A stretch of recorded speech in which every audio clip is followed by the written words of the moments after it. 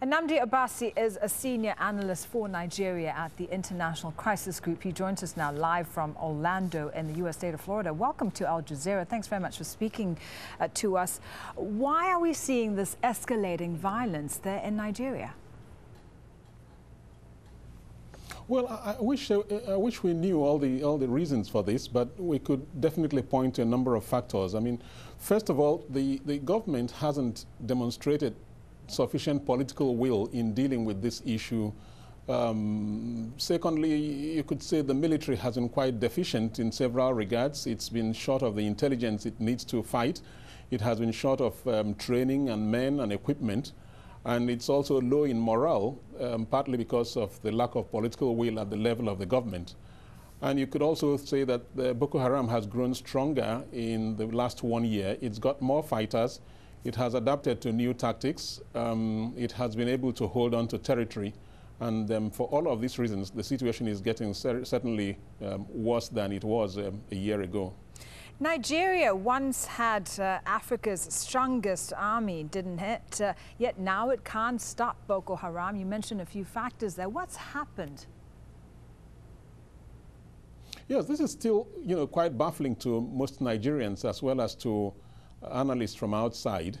It certainly had a strong and large army, but over the years it seems to have been degraded by poor administration during the many years of military rule, poor maintenance of equipment, corruption in defense funding, and a clear underestimation of the threat and preparation for this kind of security challenge.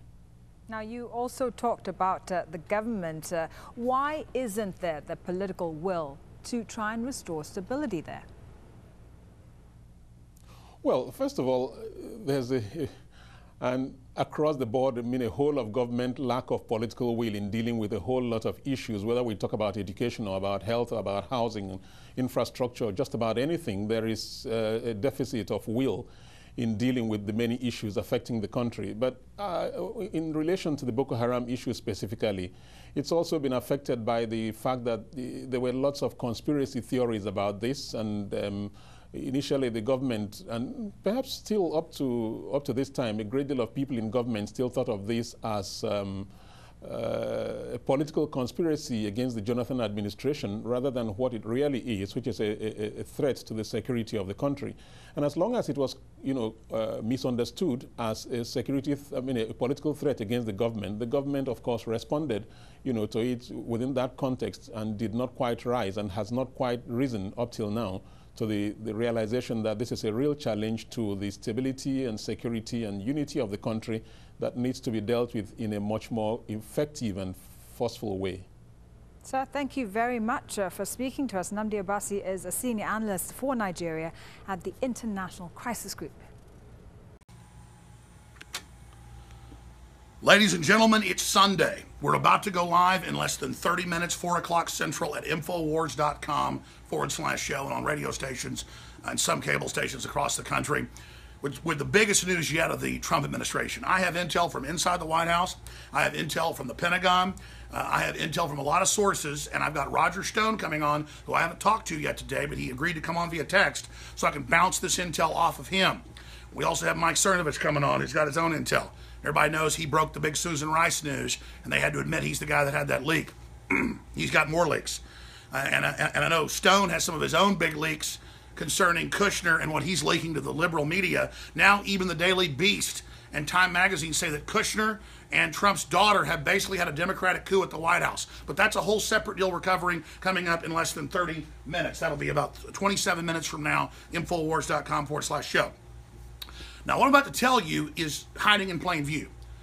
But I made my phone calls to Pentagon sources and others, and they said, absolutely. And they said, we can't talk to you now, and you know what that means. And I said, that means it's a sure deal, full invasion of Syria. And they said, wow, you're a smart guy. As a joke, everybody knows once they don't talk, that means it's on.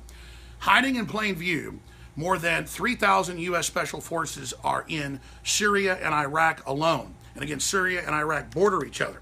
And there's that whole area where ISIS/Al-Qaeda, al-Nusra are.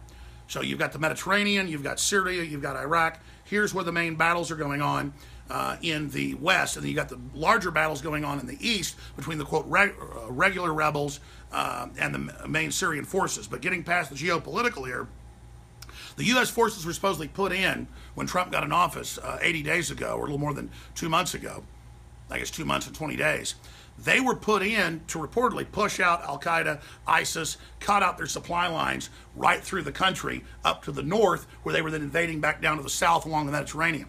They've pushed them all the way to the edge of Iraq right now. Tens of thousands of U.S. troops reportedly being ready, but thousands more are already being put in of regular army.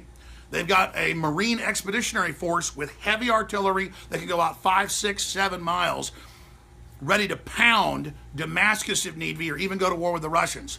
All sorts of anti-aircraft missiles and batteries have been brought in.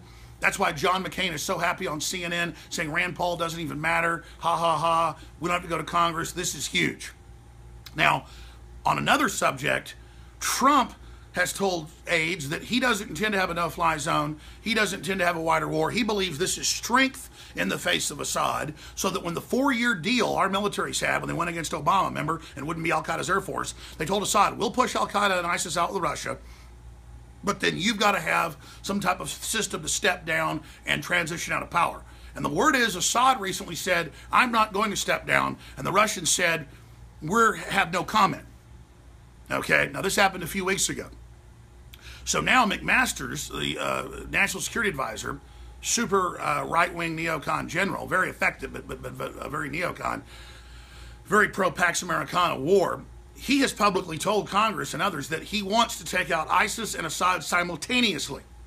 Total nation building, the opposite of what Trump said, when it was Hillary and Obama and the globalists and the neocons, John Kerry, all of them, that started this thing 6 years ago by sending in the jihadi forces, the ISIS, Al-Qaeda forces into Syria to overthrow it.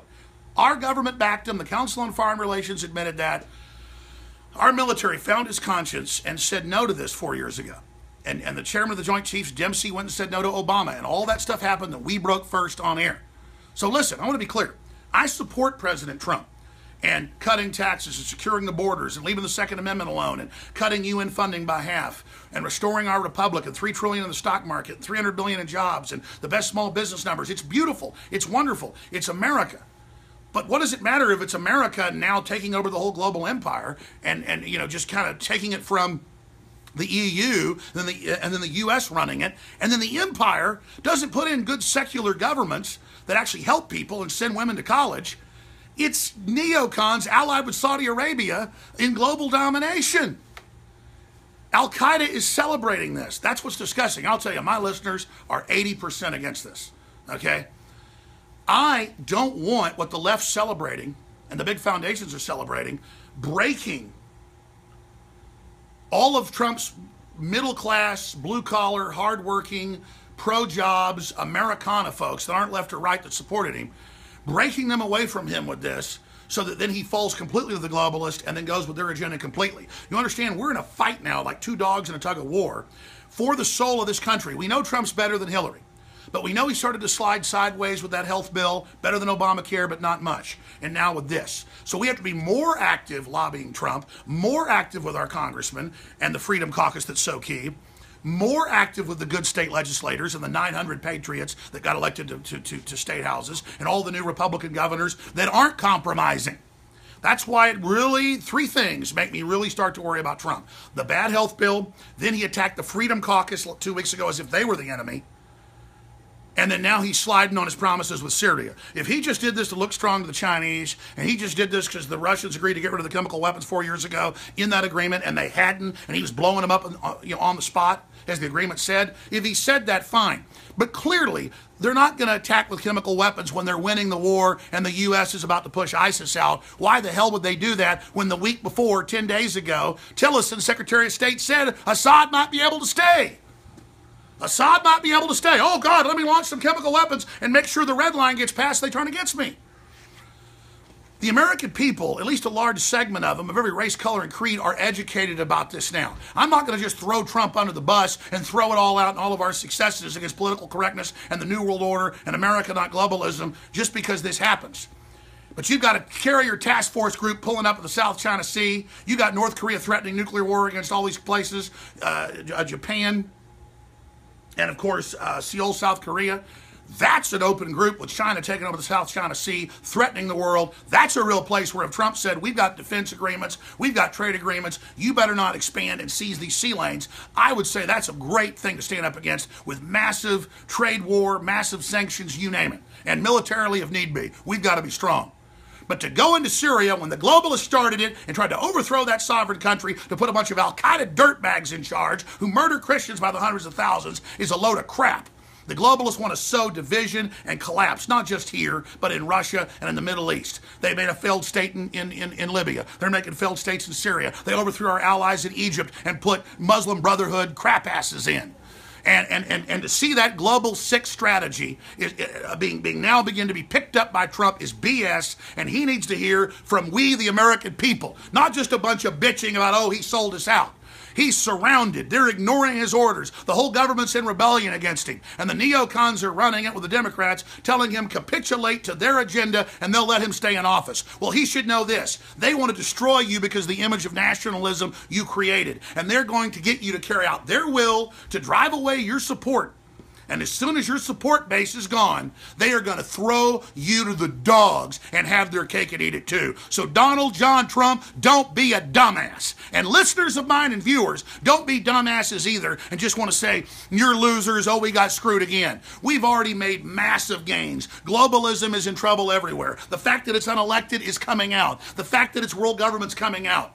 So we need to press the attack and tell Trump and everybody else, listen, we didn't elect your daughter as president. We didn't elect Jared Kushner as president. We elected you because of people like Stephen Bannon and what you stood for and the first 70 days where you delivered on everything. Now the last 10 days or everything, you're crapping all over that in the name of strength. And all I know is you don't want McMasters and others who've got a massive ground force already on the ground to move this into a full war in the Middle East. Now, that's what it comes down to, ladies and gentlemen. I love my children, and I love this planet, and I love God. We should all be praying for peace because this is an incredible betrayal. I want to tell Trump one more thing. Everybody hated Obama. Everybody hated George W., who got installed. The fact that people loved you and you spoke out against globalism, if you turn on them, they're going to hate you like a woman scorned. So, Donald Trump, don't think you're going to slick your way out of this one if you're starting to go sideways. Now, if you know what you're doing and we don't understand what's happening, that's fine. It's very encouraging to hear at the White House meetings, you're saying no fly zones are off the table. We're not going to war with Syria. But the neocons and their people are signaling everywhere that's what's happening. And they're all over the news saying Russia was behind the chemical attack now. And John McCain says they're the real enemy and we need to go to war with them. And we need to go to war in Ukraine when, again, George Soros and the globalists started that again. I'm not on Russia's side. I'm on the side of my memory. I know what happened. I'm informed. We're live in 15 minutes at Infowars.com. Come over here. Wilson doing a great job. We're live, I guess it's about 17, 18 minutes at Infowars.com/show. History's happening. And if the people wake up like we did 4 years ago, 5 years ago, and say no to what happened in Syria, we can't avoid another world war. We just passed the 100-year anniversary of World War I, and the United States being involved in that, ladies and gentlemen. And we've got more people up there holding up their images of little dead kids. You notice, oh, here's the final statement. You see any dead kids from the photos in Stockholm, Sweden, with the guy running over a bunch of people and killing them? No. You see any images of dead people with the ISIS bombings of churches in Egypt this week? Hell no. You didn't see any of that, did you? Because they don't want you to care about that because they're allied with ISIS and Saudi Arabia. But you saw the kids, the photos of the nerve gas kids and the videos, didn't you? If we show that kind of stuff any other time, they block our YouTube channels, they take us off cable TV. But the establishment, they're able to show you the images of little kids when they want to wave the bloody shirt and manipulate you. This is so fake, it makes my head spin. We're live again in about 15 minutes, Infowars.com/show. Spread this video, spread these links, because we're in a fight for the heart and soul of this country.